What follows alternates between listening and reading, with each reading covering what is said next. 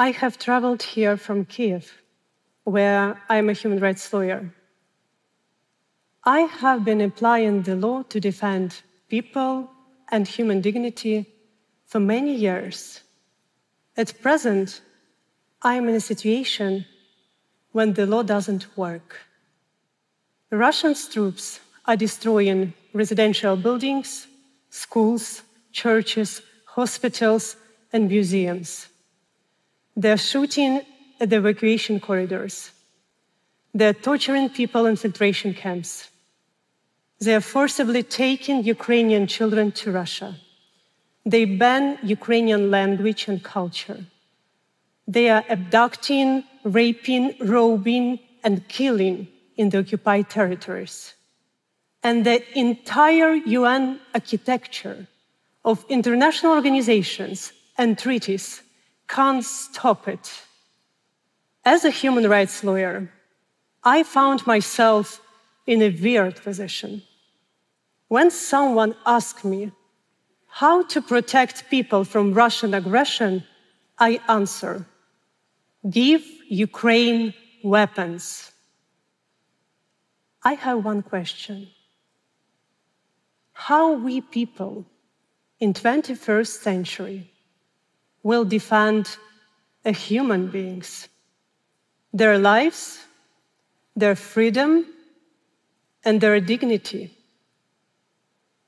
Can we rely on the law, or does only brutal force matter?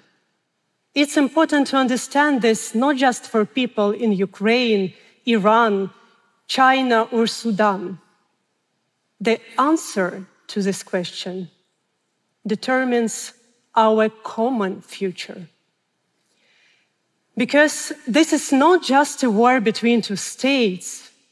This is a war between two systems, authoritarianism and democracy.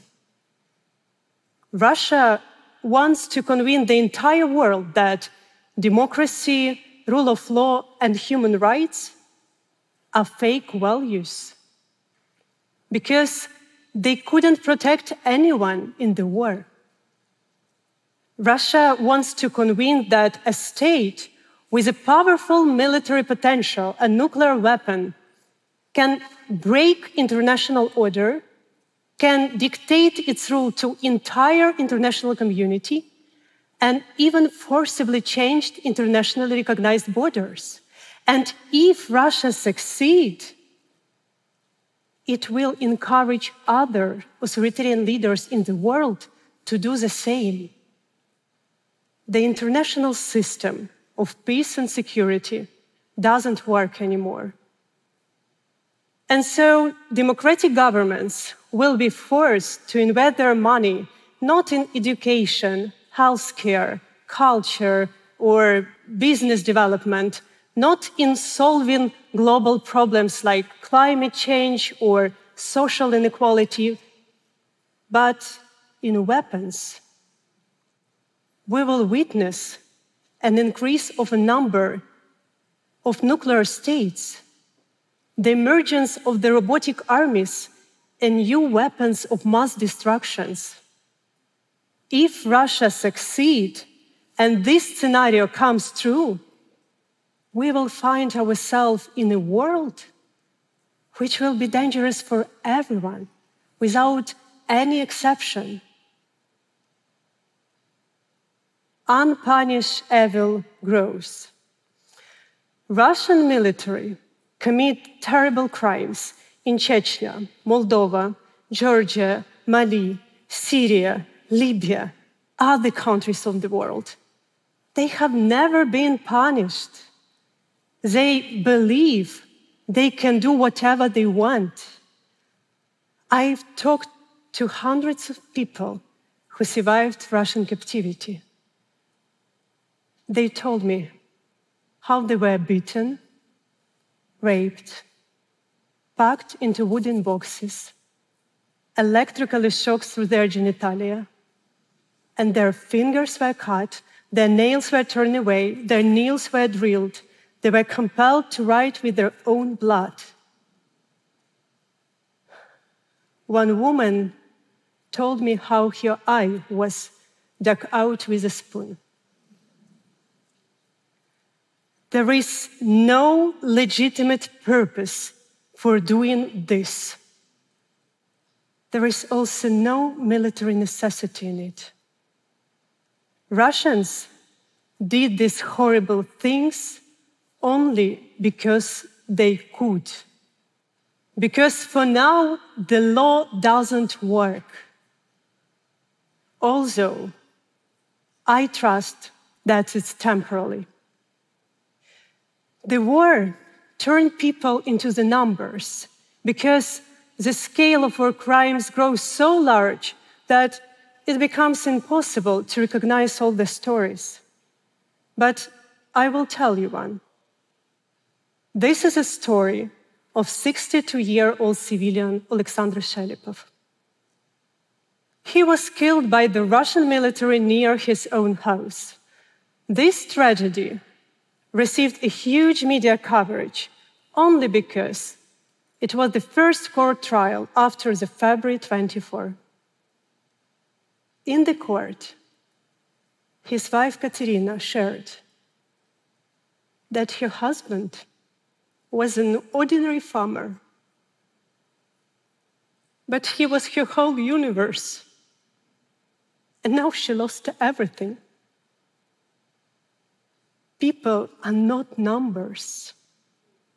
We must ensure justice for all, regardless who the victims are, their social position, the type and level of cruelty they endured, and if international organizations or media is interested in their case. It's possible. New technologies allow us to document war crimes in a way what we couldn't even dream of 15 years ago.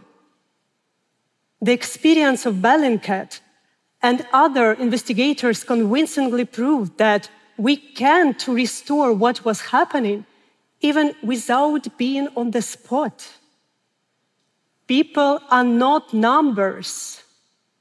We must return people their names because the life of each person matters.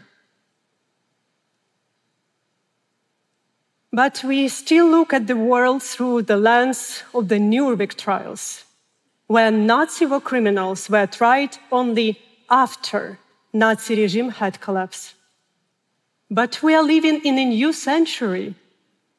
Justice shouldn't be dependent on how and when this war will end.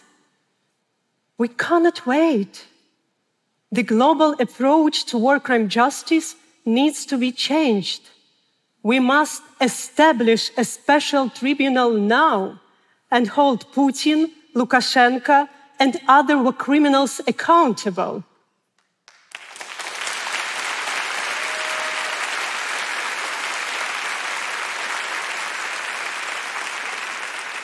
Yes, this is a courageous step, but we must do it because this is the right thing to do. I have been working with the law for many years, and I know for sure when you can't rely on legal mechanisms, you can still rely and always rely on people. We are used to think in categories of states and interstates of organizations, but ordinary people have much more impact than they can even imagine. Immediately after the invasion, international organizations evacuated their personnel. So it was ordinary people who supported those in the combat zone, who took people out from the ruined cities, who helped to survive under artillery's fire, who rescued people trapped under the rubble of residential buildings, who broke through the encirclement to provide humanitarian aid.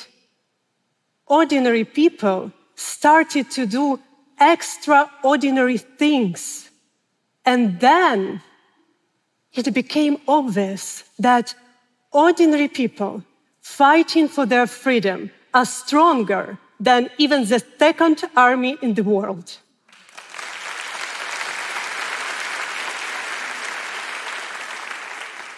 That the ordinary people and mass mobilization of ordinary people in different countries can change the world history quicker than the UN intervention. People in Ukraine survived also because of you. When ordinary people in different countries started to support us, someone is collecting donations, someone is writing about what is happening, someone is holding rallies demanding their government to supply Ukraine with weapons. Someone closed its own business in Russia because freedom is worth it. Be that someone.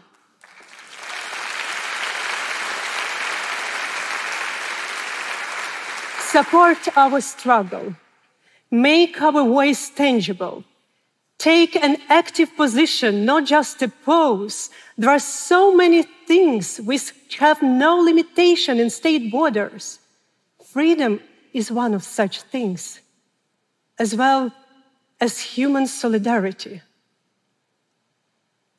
When full-scale invasion started, the democratic countries said, let's help Ukraine not to fail. But we must instead think about helping Ukraine to win. There is a huge difference between let's help Ukraine not to fail and let's help Ukraine to win fast.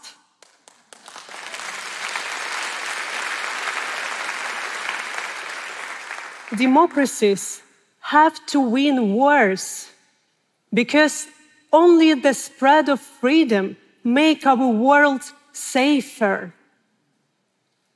And this is not about Ukraine is laying down its arms. People in Ukraine want peace more than anyone else. But peace doesn't come when a country which was invaded stops fighting.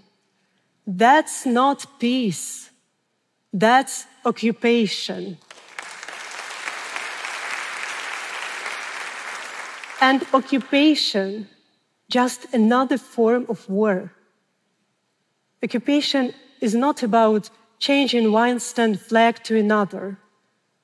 Occupation means torture, sexual violence, enforced disappearances, denial of your identity, forcible adoption of your own children, filtration camps, and mass graves. I would never wish anyone to go through this experience. But these dramatic times provide us an opportunity to reveal the best in us, to be courageous, to fight for freedom, to take a burden of responsibility, to make a difficult but right choices, and to help each other. Now, like never before, we are acutely aware of what does it mean to be a human. And we have no time. Time for us converted in death. After all, you don't need to be Ukrainian to support freedom and Ukraine. You just need to be a human. Thank you.